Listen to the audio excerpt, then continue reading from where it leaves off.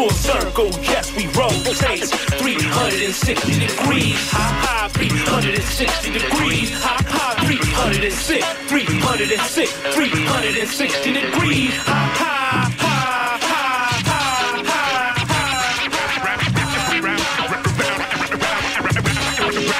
round and round we go. To the circle, 360.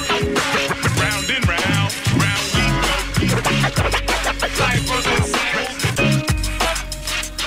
Good evening, everyone. Welcome to Full Circle, your cultural affairs radio magazine produced by members of the KPFA First Voice Apprenticeship Program, broadcasting from right here in Huichin, occupied Ohlone territory, also known to settlers as Berkeley. Well, Monday was Indigenous Peoples Day.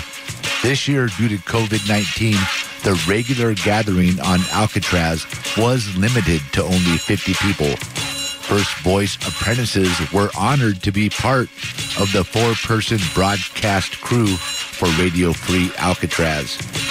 On tonight's show, we'll hear sounds from the opening of this year's sunrise ceremony. We'll also speak with First Voice graduate Sarah LaFleur Vetter about her documentary film, The Sacred and the Snake. Also, to close out the show tonight, we'll get a special tribute from graduate apprentice Bernard Henderson on the Million Man March, which happened at the nation's capital 25 years ago today. All that tonight on Full Circle. I am your host, Free Will and Franklin. Keep it locked right here to KPFA.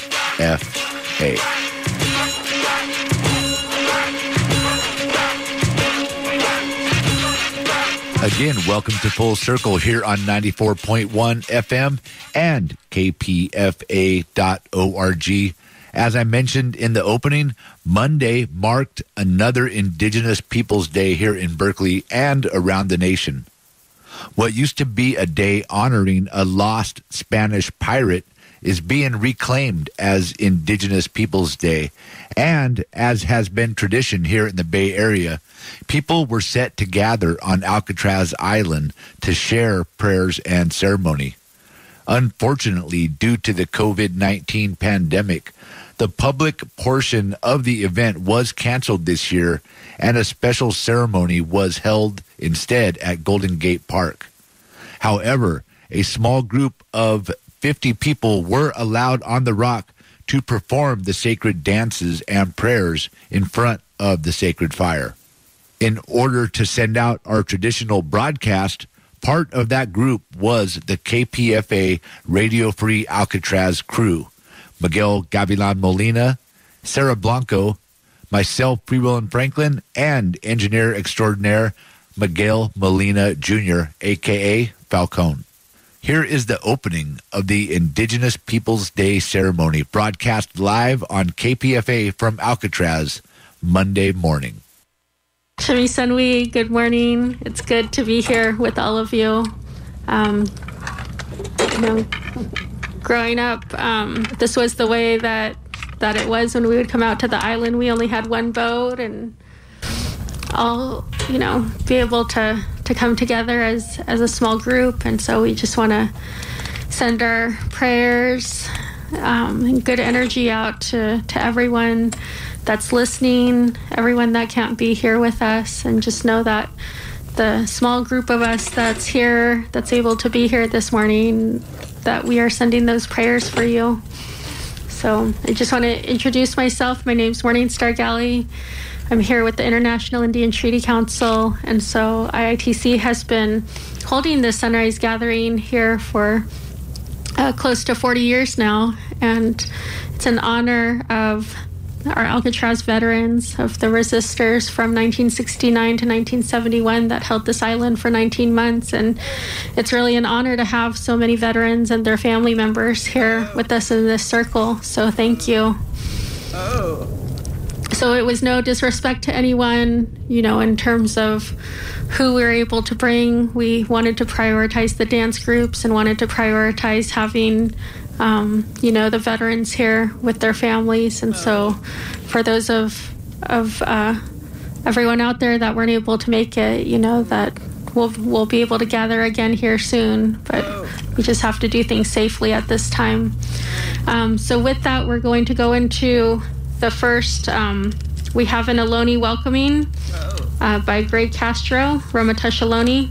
And so we're going to start with that, and then we will go into our next speaker. So thank you. Kershaw Tuhi, in the indigenous language of my Ramaytush ancestors who have been in these Central Coast California lands since time immemorial. Greetings, my relatives. My name is Greg Castro, and I am an indigenous California person of the Ramaytush and Rumsen Ohlone and Tlaxcaltolian tribal communities. I am humbled and honored to have been asked to give proper respect and acknowledgement to my Ramaytush Ohlone relatives of this land. Hayene, Hersha, Pesha, Walrap, Ramaytush Ohlone. Welcome to the homeland of the Ramaytush Ohlone people. Offer greetings on behalf of Ramaytush Ohlone Tribal Chair Jonathan Cordero of the Association of Ramaytush Ohlone People. Although our ancestors were the first victims of colonial gentrification in this peninsula many generations ago, the Ramaytush people have never ceded, lost, nor forgotten their sacred obligations and responsibilities as the original descendants and caretakers of this place that is Yelamu, what is now called San Francisco. For indigenous people, the sacred obligations as caretakers given us by Creator when she placed us in our origin places have never been relinquished nor extinguished. Our ancestors sacrificed greatly, even to the giving of their very lives, so that we, their descendants, could continue to fulfill our responsibilities as stewards of our homelands into modern times. On behalf of my Ramaytush Ohlone relatives, I now ask you all, as our guests in Yelamu, that while you are here at this gathering, that you also willingly take up these responsibilities and obligations of stewardship that come with the gifts and privileges of your visit to this still beautiful but radically changed landscape of the Ramaytush ancestral homelands. While here at this gathering, we can all choose to learn and share how to steward not only the land, but each other. For we're all bound up in this basket of life that Creator has weaved that holds us and takes care of us. We must now take care of that life basket that we have greatly wounded. So show this care to one another.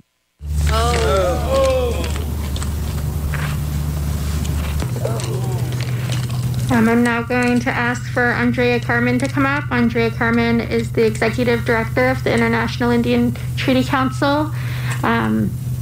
We hear for the folks that are listening on the radio on KPFA 94.1 FM. We're here on Radio Free Alcatraz. There's a group of less than 50 of us gathered here around the fire. And so we're here this morning offering our prayers and respect to everyone that's tuning in from all over the world. So thank you for being here with us also.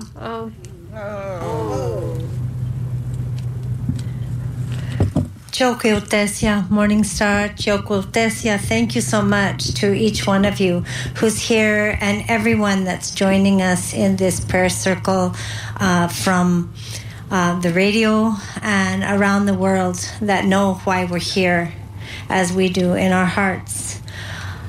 This year, we had our Yaqui Nation main ceremonies, the deer dance ceremonies, right when the pandemic was starting to really take hold in Arizona and in many places around the world. And we had our ceremonies. We have to do those to restore the balance of positive and negative in the world, not just for our nation, but for everyone and all the natural world. And that's our teaching and belief. But we had to do it different. We couldn't have all of the people from the community. I'm part of the cultural cooks, the cocineras culturales that cook for the ceremony, and we had to do that different too. And I learned something from the ceremony, as we all should from our ceremonies, that I took into our work at the International Indian Treaty Council and into this beautiful morning here, that you may have to do things differently sometimes. We are experts at adapting to whatever the colonizers throw at us next. That's why we survived. And we honor our ancestors for all they went through, which is much more than what we're going through now. But thinking about today, and with the support of everyone that's here and all of our leaders from the outside that we're representing here today, we realize that we can still do what's most important. We don't have all our brothers and sisters. We don't have a circle of thousands that are usually here, except those that are joining us from the airwaves. We still have that circle of thousands and millions that we're representing here today. But the important thing is we can offer the prayers. We can offer our songs. We can offer our dances. We still have the sacred fire. We still have those medicines and those knowledge. And we know we're in a hard time. Usually at this time, on this day, I talk about the landing of the colonial pirates. What is it today? Today, 528 years ago.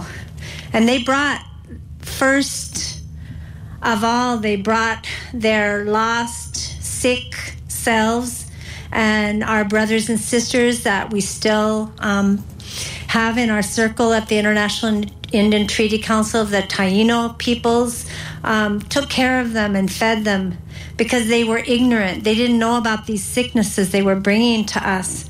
And through all of these years, all of those 500 and more years, we've suffered from pandemics and biological warfare, sometimes intentionally brought smallpox blankets, measles, brought in by the miners, the colonizers, and the missionaries. Sometimes it was just through negligence and ignorance about these things. They don't understand that if you let yourselves be out of balance with our sacred natural world, these things will happen. These things will keep happening.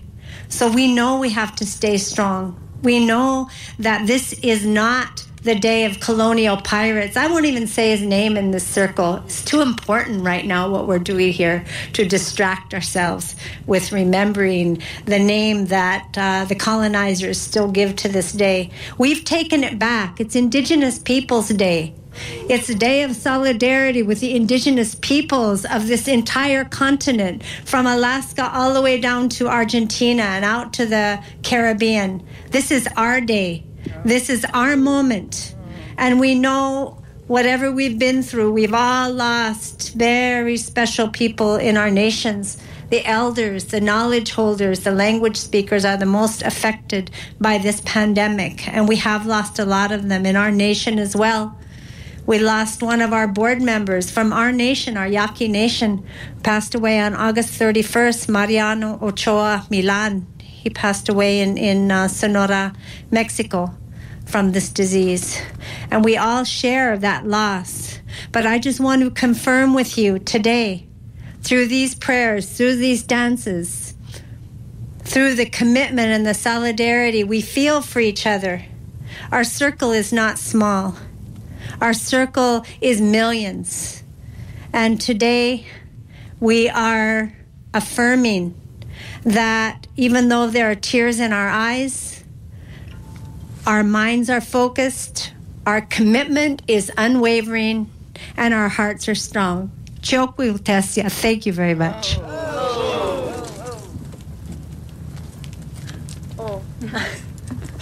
I'm introducing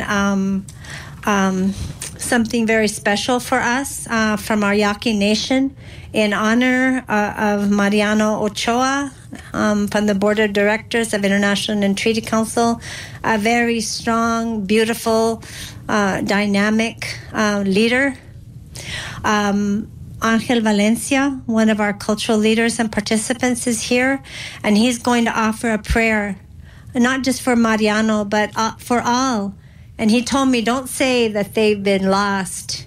They're making their journey to, as we say, the Sewa Anya, the Sewa Huya, the flower world. And they'll continue to help us and guide us from there. We believe that they become the stars that guide us on our path. And their spirits are here, the blessings and the teaching they left us are here. So he's going to be offering a prayer not just for those that are making their way and made their way to the beautiful spirit world, but also the families they left behind who need our comfort from our prayers, and those that are sick and struggling, especially isolated in the hospitals. That's not our way of taking care of our peoples, but that's what's been given to us at this time to endure. And to everyone whose health is still strong, that you remain strong. So I'd like to introduce Angel Valencia. He's going to be doing his prayer in the Yaqui language, our language. Pues achai, ataa, etunalensu, enchi bendición ta, aguata atleakeme, basimeta, anima, bendita. Que akaita cante elam, que akaita sevam, que akakni mamni misterio po. Pues ewima, enchin kapti tekipamame, saiba, Allah yaka, enchi imbelek, bekle katana. Dios ta achai, Dios ta usi, Dios ta enchileva isaine. Dios ta achai, Dios ta usi, Dios ta enchin mampo tawa. Pues ewi, basimeta, ili usim, que acabe kokwe. Eli hamut chica, que acabe kokwe kenchia. Pues entre yowe, into mala yowe, into achai yowe. Santa bendición ta ama beta. Basimeta, gente po, indígena, bendición da wata quechia.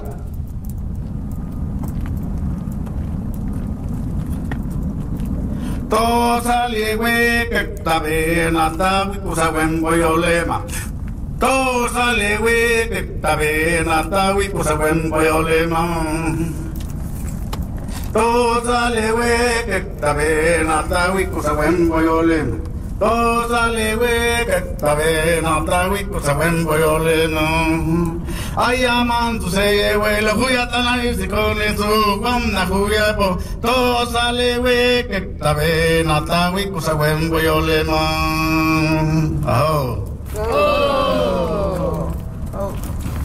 Gracias. Thank you very much.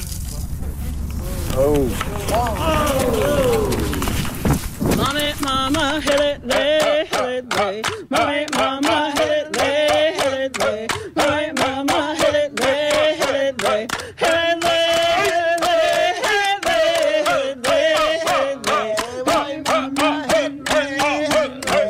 Mommy, mama, hit it, lay, hit it, lay. Mommy, mama, hit it, lay, hit it, lay. Mommy, mama, hit it, lay, hit it, lay. Welcome back to Full Circle here on 94.1 FM, KPFA, and kpfa.org. I am your host tonight, Free Will and Franklin, and that song you just heard was the Pomo Singers, recorded live on Alcatraz Island last Monday, Indigenous Peoples Day 2020. To hear the ceremony in its entirety, check out our website, kpfaapprentice.org, just after the show, and we'll have a link to the archive and some pictures there. Now, in our next segment, we continue in the theme of Indigenous people. When the protest against the Dakota Access Pipeline jumped off in Standing Rock, First Voice apprentice graduate Sarah LaFleur-Vetter traveled to the Dakotas to document what was happening. She collected hours of footage and is now working to release a film called The Sacred and the Snake. Let's check out the audio from the promotional video, and when we return, we'll speak with Sarah LaFleur-Vetter and two members of the production team, Cheryl Angel and Jordan Murray brings Three White Horses, Daniel. Stay tuned. We are in the midst of a massive cultural shift worldwide. People are opening their eyes to racial injustice, settler colonialist culture, and white supremacy.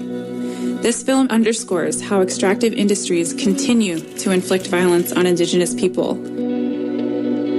This is a critical time in American history. Donald Trump's administration accelerated the completion of the Dakota Access Pipeline and oversaw the destruction of public and Indigenous lands on an unprecedented scale. He normalized and popularized his white supremacist policies, emboldening racism and hatred. With your support, we can show a drastically different vision for this country's relationship to Indigenous peoples and the environment.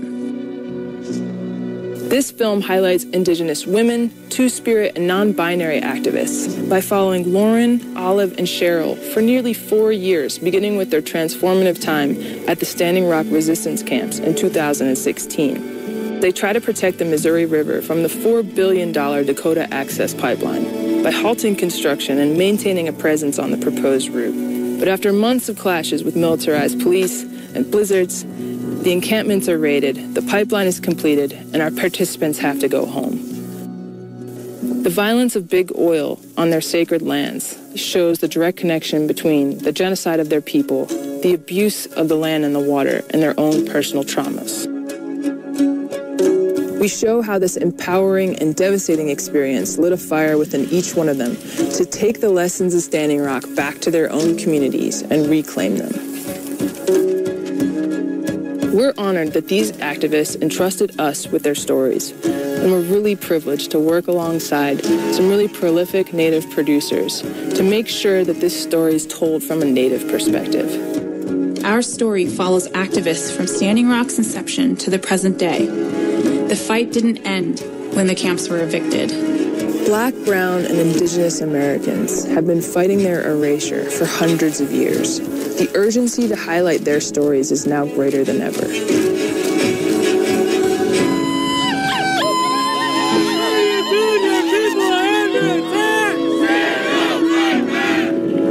It is the young people who must take the lead.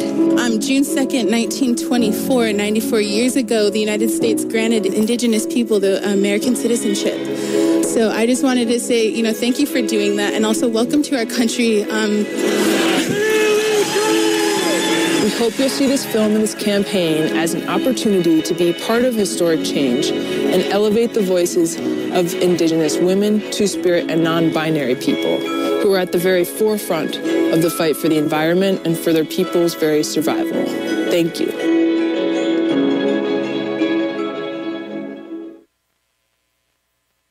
All right, welcome back. That was some sound from the film The Sacred and the Snake, being directed and produced by a small crew, including our own graduate apprentice, Sarah LaFleur-Vetter. Welcome back, Sarah. How you been? Thank you so much for having me, Franklin. So cool to see you again and be back on KPFA. I'm super stoked to be here today. All right, great to have you. Also, we have Jordan Marie brings Three White Horses Daniel. Jordan, how are you doing today? Thanks for being here. Wopila, thank you for having my voice along with the other voices part of this project and on this cast. Thank you so much for having me, and it's an honor. Thank you. It's an honor to have you. Thanks for all the work that you're doing. And also joining us is Cheryl Angel, and some of you may be following her on Facebook. How you doing, Cheryl? Good to see you again. Good morning, everyone. It's an honor and a blessing for me to be in this circle, and I really like the title, Full Circle, because I feel that's where our paths should be leading us, full circle. Right on. Well, I appreciate that. Sarah LaFleur, how are you? Tell us first a little bit about your background and then what got you into getting to Standing Rock and documenting, collecting all this footage that you did. Absolutely. My journalism career, I have to really thank KPFA. That's where I was steeped in my progressive politics. It's where I learned how to be a good citizen.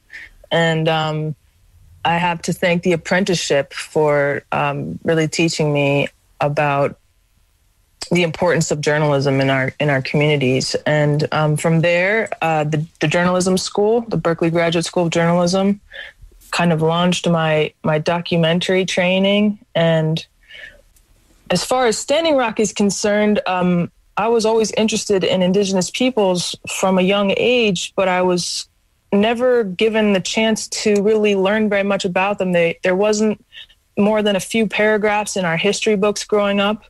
And it wasn't until later in life that I had an opportunity to really learn about Indigenous peoples. And of course, Franklin, you were one of my very first Indigenous friends. And from there, when I saw what was happening at Standing Rock, I had an opportunity to kind of, leave my responsibilities back home in the Bay and go check it out. I wanted to do some reporting, but once I got there, I found that I couldn't leave. I needed to stay and do as much coverage as I could, and I felt like it was really history in the making happening.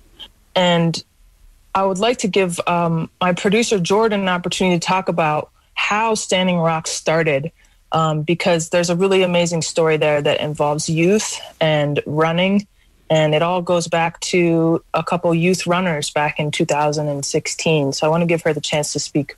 Yeah, it's my connection to, this movement and the fight to protect, Uchumaqa, Grandmother Earth, and our water and our lands and our relatives began really, getting a phone call from a friend named Gary, who is Native, and he had reached out to me asking, hey, a bunch of youth are going to be running from Cannonball, North Dakota to Washington, D.C. to help raise awareness and deliver a petition opposing the Dakota Access Pipeline.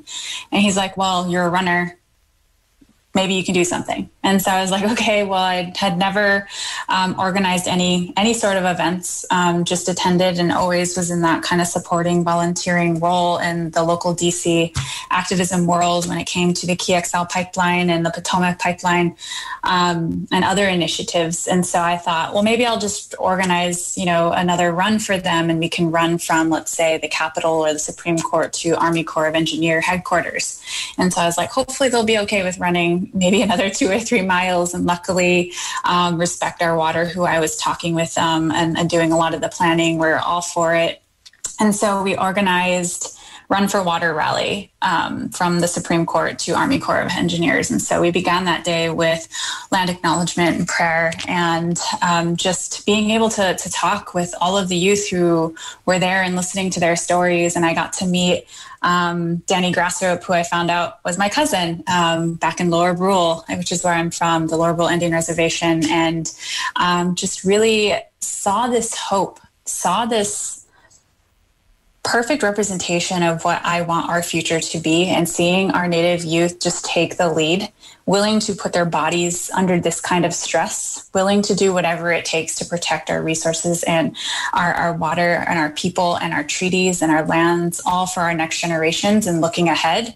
It was just so inspiring and motivating. And it was an all-day event. We ran from the Supreme Court. We had police escort. We had songs and drums playing the whole way as we were running and walking. And then we finally got to the headquarters, and we just had a little encampment there and just stayed there trying to have conversations with people who were walking in and out. We also organized some private meetings that were just with the youth, no chaperones, no adults, with some White House officials, Army Corps officials, and then also connected them with the Center for Native American Youth for some other speaking opportunities to talk about this. And so it was such an incredible opportunity. And then that went into day 2, the next day, where we had, where Respect Our Water organized a protest in front of the White House to help bring this message to fruition and to light, and to speak with more people to talk about this, because this was pre, Facebook Live, which is really kind of what, got the movement really visible. And then with help of Amy Goodman of Democracy Now! And documenting what happened with the dog attacks on September 3rd and really putting it in the limelight. This was a chance for the youth to have their voices heard and to take that lead, especially with this call to action with LaDonna Brave Bull Allard and the Sacred Stone Camp and the other youth that are going to be reflected in this story, as well as seeing other youth that are still part of this, that are still doing all of the hard work in our communities, across Turtle Island, and still, making their voices heard, still organizing in their communities, and still fighting for the very same things, even if it's not specifically connected to the Dakota Access Pipeline. And so, yeah, that's how I began my role in community organizing. And that's how I founded Rising Hearts. It was born out of the Standing Rock movement because I saw the lack of representation of Indigenous voices on those platforms, especially when other organizations were organizing on behalf of Native people, but didn't include them or us in those spaces. And so, yeah, it's an honor to be part of this project and to help get their stories heard. Thank you. That's the voice of Jordan Marie Brings Three White Horses Daniel. She's part of the crew, the co-producer of The Sacred and the Snake, along with our other guest, Sarah LaFleur Better. And we have another guest that's about to join us. Cheryl Angel is also part of the team. And first of all, Cheryl, let me just say it's good to see you. Good to see you healthy. I understand you had a battle with the COVID, and we'll talk more about that in a minute. But let's talk about your part of the film and, what got you to Standing Rock and what got you to be a part of this film. My involvement with water started at the Rosebud Sioux Tribe spiritual camp that we set up to fight the KXL Keystone Pipeline in 2014. That camp was an outreach camp. We did set up several teepees. We invited people. We showed them the basics. We showed them the facts. We showed them the dangers because we did an all-around teaching, and then we asked for their support. So our camp was a spiritual camp, a resistance camp, and it was also an outreach camp. So people would come in with their vans because we were in the middle of definitely nowhere where people would look like because there's nothing visible for miles. And we set up our teepees in the middle of what used to be a cornfield. And we occupied that space. And we generated support to stop the KXL pipeline, which eventually led to President Obama denying the permit. So there was a lot of learning, a lot of work, a lot of spiritual work, a lot of activism, and we were pipeline fighters. And then I transitioned into Standing Rock whenever they asked for help. Like, how did you start your camp? And the basics, and the people who helped actually did started the camp for us, they lent all of their knowledge and their resources to the Standing Rock camp. So when Cannibal camp started, the first resident there on that night was somebody from the Rosebud camp, because that was one of the things that we really believe in to the bottom of our souls. The highest level of our spirituality is protecting the water. So we transitioned from pipeline fighters to water protectors. That was the voice of Cheryl Angel there, and she was talking about her involvement in first the Keystone XL pipeline, and then how she got to Standing Rock and to fight the Dakota Access Pipeline there, and to share the knowledge, because that's how this is being done, is through shared knowledge. Let me jump back to Jordan real quick, because a lot of people don't connect the pipeline and MMIW and murder missing Indigenous women. How does pipeline construction connect to the problem of missing and murdered Indigenous women? And then talk about what you do and using this film and using your own running to bring awareness to that. Thank you so much for bringing up this issue and epidemic and a really heartbreaking reality that is happening continuously in our community since 1492. I first learned really about this epidemic of missing and murdered Indigenous women after attending my first rally back in DC with the Reject and Protect Cowboy Indian Alliance rally that happened in DC. And so that's where my journey of understanding this devastating relationship of fossil fuel extraction, dirty infrastructure projects is having on our resources, on our lands, and on our bodies. And hearing from Candy of Indigenous Environmental Network and other aunties and grandmas speaking to this injustice of high rates of sexual violence, domestic assault, human sex trafficking, and drug trafficking, and the violence that it brings to our communities when these pipelines are built because of the man camps. Man camps, I'm not saying that every person that is living on a man camp is a culprit or at fault, but because of these man camps, because they are being placed near marginalized communities or Indigenous communities on reservations, border towns, or reserves if you're in Canada, it's bringing this high rates of violence. It's this correlation of, the violence against the earth is violence against women. And this is a relationship that we need to really pay attention to and understand. And so ever since 2014, I have been on this learning journey of learning who the advocates are, learning who the families are, learning how to support them.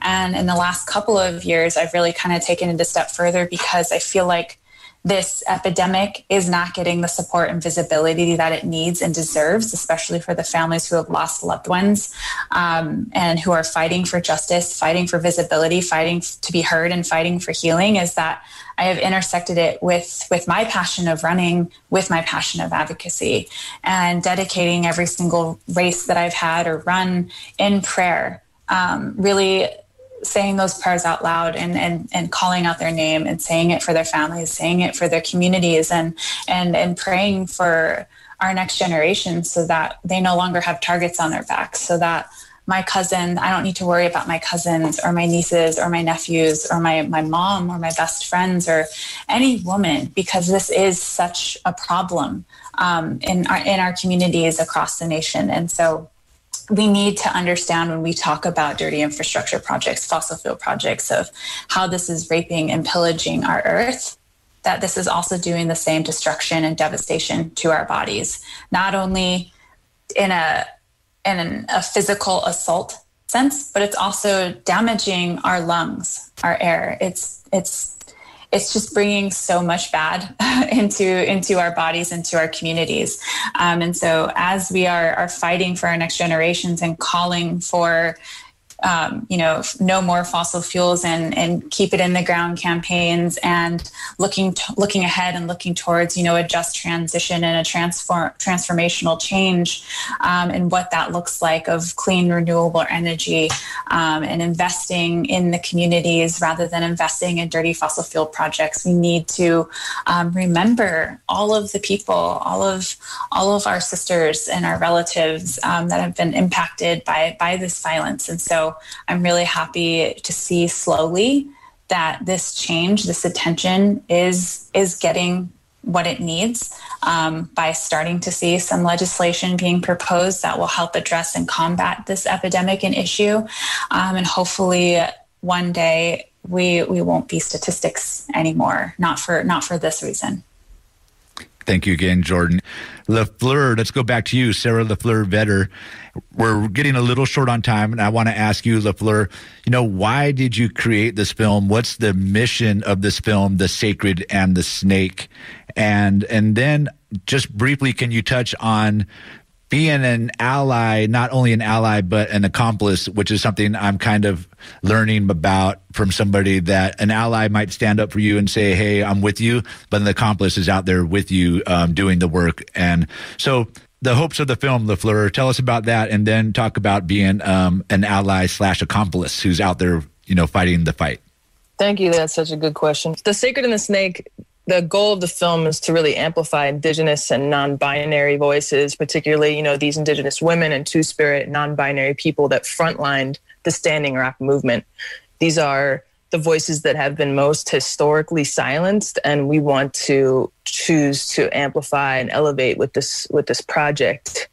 As far as being an ally and an accomplice, which are such loaded terms these days, and here in 2020, we could have a whole show about these words.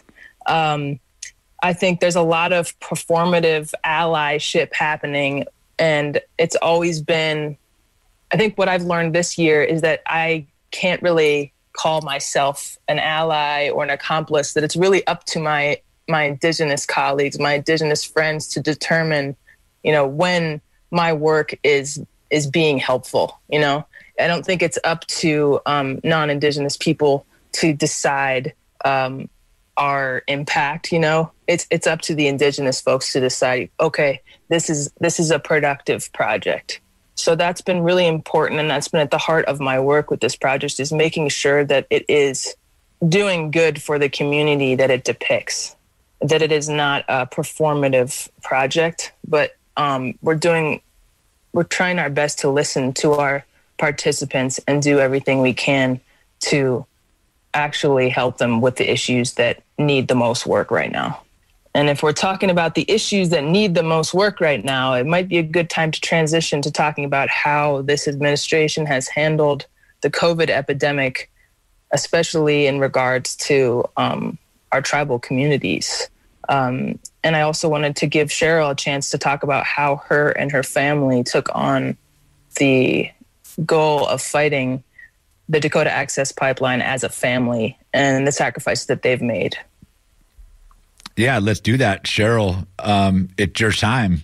Tell us about, how you and your family have taken on these fights against these pipelines and basically, to protect water, earth, our air, what we need. And then give us an update on you and your family, because I know that you've had a battle and are currently fighting for the health and the life of family members. I want to say, first of all, I want to express my gratitude for everyone who has been providing support for people like me, who look like me, who sound like me, who talk like me, because historically, as LaFleur had stated, there isn't any space for us anymore because all of the space has been occupied. And we were pushed into such small areas. It was easy for us to retain the basics of our humanity and our culture because we were so close together, and we didn't want to let go because that's all we had. That's all we still have, and it's enough. So I want to say thank you for those who are supporting people whose voices have been silenced over the years, and that includes the murdered and missing Indigenous women and all of these grassroots movements. Our voices have always been the leading sound, the charging sound, the sound that changes people's hearts is our stories and our voices. And in the Dakota Access Pipeline, I took my sons there. I took them from, we had all been at the KXL camp in Rosebud, the spiritual camp in Rosebud, and then we transitioned into the DAPL camp. We all went to Sacred Stone. My son could feel the need for the truth to be told in a courageous way that would touch the hearts of everybody else and make the understanding clear that our water is under attack and that pipelines really are our enemy if we want to find and maintain the balance between the earth and mankind. We can't be supportive of the extractive industry because they are literally ripping up our planet, and they're really destroying the essence, the grassroots, literally the roots of the earth. They're ripping them up out of the ground, and they're taking the minerals, which is the essence of the planet, for profit without any thoughts of concern for the future of mankind. So I see a race right now, a race of people who put profits before people, and that need that they have, that's our enemy. My family, my son Happy, locked down to an excavator because that's what you have to do sometimes for people to understand just how deadly it is, and the need to stop. The need to stop those machines is real. It needs to be done every day. Everywhere there's a pipeline. Everywhere there's a machine that's ripping up the earth. And the same for murdered Indigenous women. It's not just an epidemic. It's America's genocidal history. It's a really bad mark on Turtle Island, but it comes from greed. People want to make money off that oil. Men who have no choice but to go work in the oil fields because their economy is failing. They don't have a personal business. They go work at these places. Not all of them are good. And we suffer. Indigenous people have been suffering for centuries. But you're still here praying. We still have our spirituality. And that's why I'm so thankful for the people who support, not only during COVID times, because I had COVID healing and I cried when I couldn't breathe. But she told me what to do. She said, keep breathing. And I sat in steam, total steam. And I prayed and I cried. And she said, keep breathing. Keep breathing. And when it was so painful to breathe, when I couldn't breathe, I had to anyway, because I wanted to live. Now my son has COVID, and he went through the same thing, only worse, because he has other underlying issues. Well, thank you, Cheryl Angel, very much. Those are the words of Cheryl Angel, always wise words to hear. And we are getting a little low on time, but I appreciate all that you said, and we are continuing to send prayers to you and, to the world to survive this COVID epidemic. Everyone out there needs the prayers. LaFleur, we're about to wrap up here. Before we go, can you tell people where they could follow The Sacred and the Snake? I understand now you're kicking off your film and you are looking for support. Tell us how we can get involved and where we could find and watch more of the film. Absolutely. Folks can go to our website, thesacredandsnake.com. You'll also see a link there to our crowdfunding campaign on Seed and Spark. You can also go to Seed and Spark's homepage. Our project is on the homepage. And on that homepage, on that campaign, you'll see our trailer, you'll see our pitch, and you'll learn about how you can support these Indigenous voices and the voices that frontline the movement for the environment and Indigenous sovereignty. And just a reminder to everyone out there that we will post all the links to LaFleur's film on our website, kpfaapprentice.org. And I want to give a big shout out and thank you to our guest today, Jordan Marie Brings Three White Horses, Daniel, of course, Sarah LaFleur Vetter, graduate apprentice, and Cheryl Angel, always with the wise words. We are out of time. I want to thank you all for joining me today.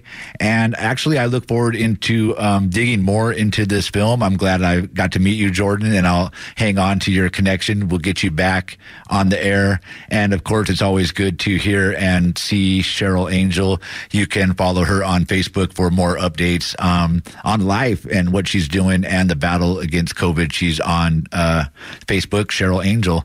And another shout out to Sarah LaFleur Vetter, graduate apprentice. Thank you all for joining me tonight on Full Circle.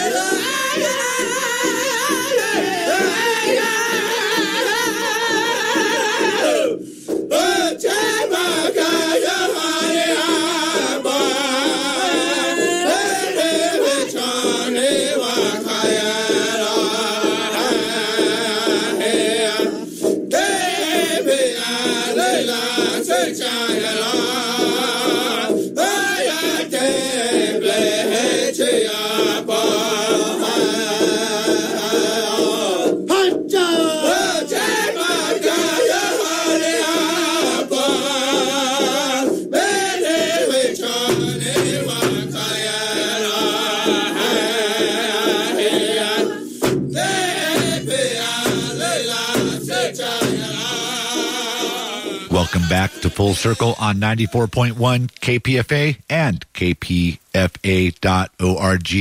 That song you just heard was Minnie Wachoni by the Cherry Creek Singers, and that song was basically the song of the No Dapple movement. And before that, we heard excerpts from an interview with part of the production crew for the new documentary film, The Sacred and the Snake, being directed and produced in part by First Voice graduate Sarah LaFleur Vetter.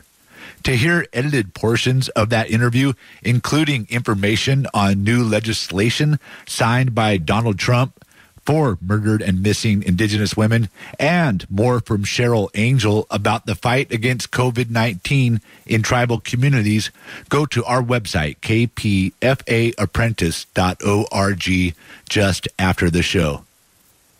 Now, to close out the show tonight, We will hear from graduate apprentice Bernard Henderson with a special tribute to the 25th anniversary of the Million Man March, held 25 years ago to this day in 1995.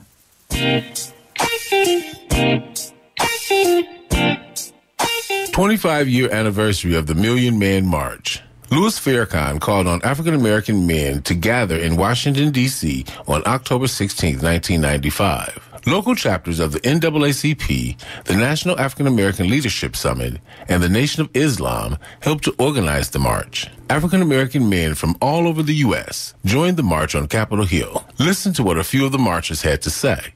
I love you. As of 10 o'clock this morning, we reached 1 million black men. This day is our day, and we want to let them know that the black contingent of men, women, and children have a significant vote in this country.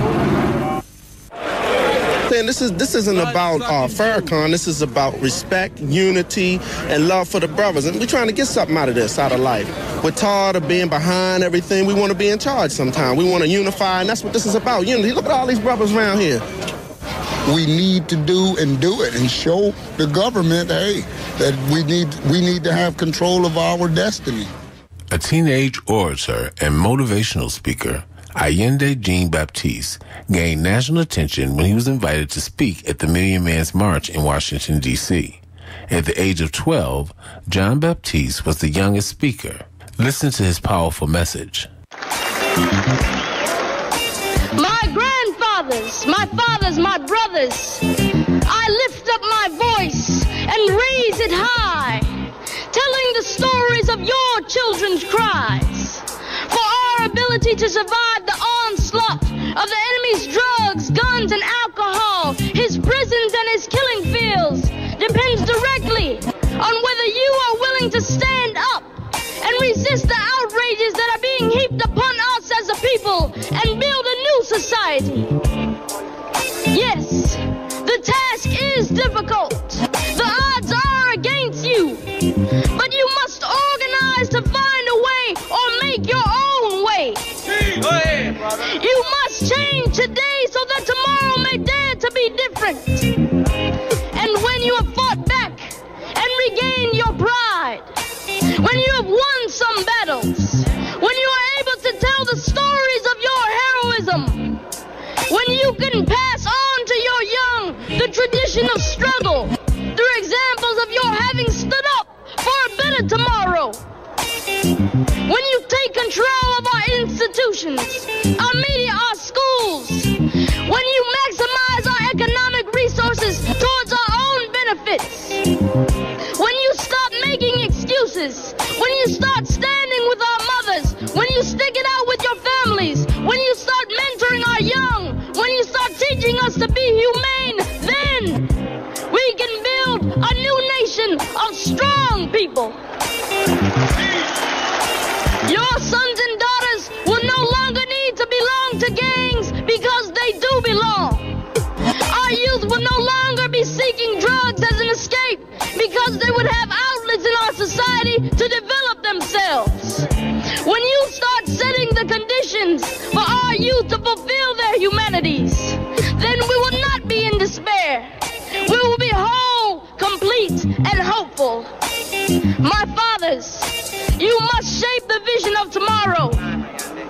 But in order for that vision to become a reality, you must rededicate yourself to a new beginning. Go back to your families. Go raise and teach your children. Go back and organize throughout this nation to bring about a better day for our people. Our enemies can destroy us one by one, but no one can stop 1 million men organized and committed. Thank you. There was a second march celebrating the 20th anniversary of the Million Man March, Justice or Else, held October 10th, 2015 in Washington, D.C. Here's what BET News had to say. I'm Andre Showell, watching BET News Now. The Million Man March was a watershed moment for the nation back in 1995. Hundreds of thousands of men gathered along the National Mall to atone for the past and commit to a better future. I pray blessing for every... 20 years later, men from all over are again called to assemble for reasons that are personal to those who came. I'm here today because this is my second opportunity to become a living part of history. I was here 20 years ago in 1995. Had to be part of this movement. It's epic right here. All these black people, look around you. It's a beautiful thing right now. When I grew up, I could look outside and see there was dead people in the street, and that's not really a good feeling. And then now to be out here and see other black Americans doing the same thing that I'm out here doing, trying to unify people, it's really good. Nation of Islam leader Louis Farrakhan is again leading this march, along with other national civil rights groups, with the rallying called Justice or Else. Organizers hope to draw attention to the wrongful killings of black men that capture headlines nationwide. We're demanding justice, or else we'll take action. And if that means going to the polls, if that means just mobilizing our children at a younger age and teaching them, if that means starting our own schools where they can get a culturally sensitive program or something like that that really speaks to who they are as people, then that's what we have to do. Our communities is terrible right now.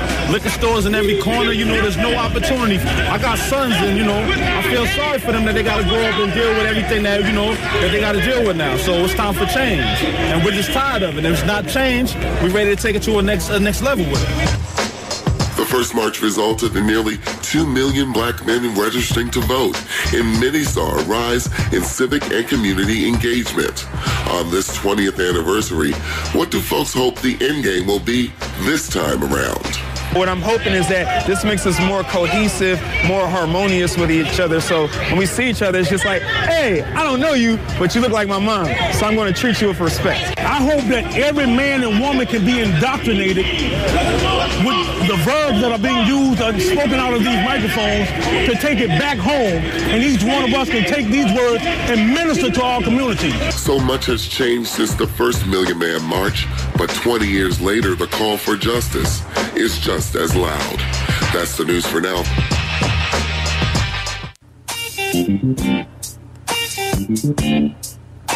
We celebrate the 25th anniversary of the Million Man March here at KPFA.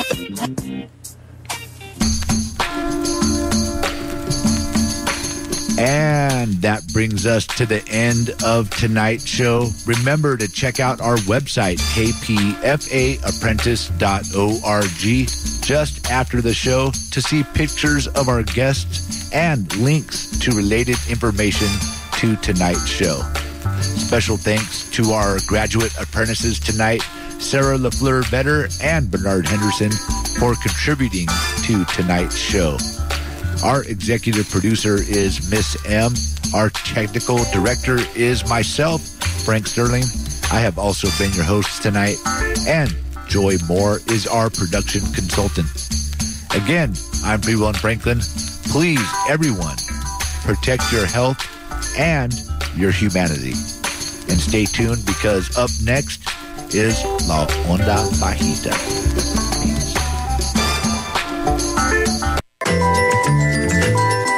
This is a community event for October 2020.